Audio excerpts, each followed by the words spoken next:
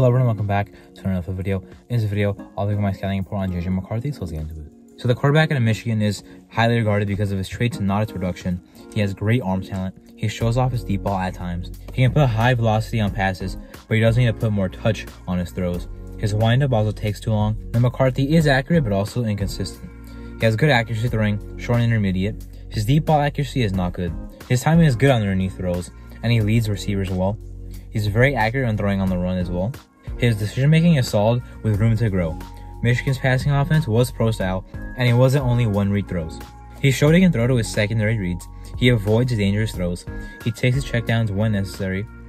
He efficiently throws into tight windows, which is always good to see from college quarterbacks. He shows plus anticipation. He targets the middle of the field. He has a good throw under pressure. He can buy time in the pocket. He can escape the pocket when necessary. He's also a good scrambler with the toughness to finish plays. To explain the sudden draft stock rise, McCarthy is a young prospect that shows he can make the throws asked of him. He brings arm talent, athleticism, and decision-making. He is definitely a boomer bust prospect though. There are questions about his touch, inconsistent accuracy, limited deep ball success, and even his light frame. As for my take, I like McCarthy more after I watched the tape, but even with that being said, I don't see McCarthy reaching his ceiling in the NFL. His chances of being good in the league, however, will improve if he gets a year or two to sit behind a veteran quarterback. As for film watched, I watched every throw and run of this season of McCarthy in 2023. If you want to see it yourself, you just search up JJ McCarthy, every throw 2023. There it is. Anyway, possible teams. I got the Vikings here. I think this seems like a very popular destination.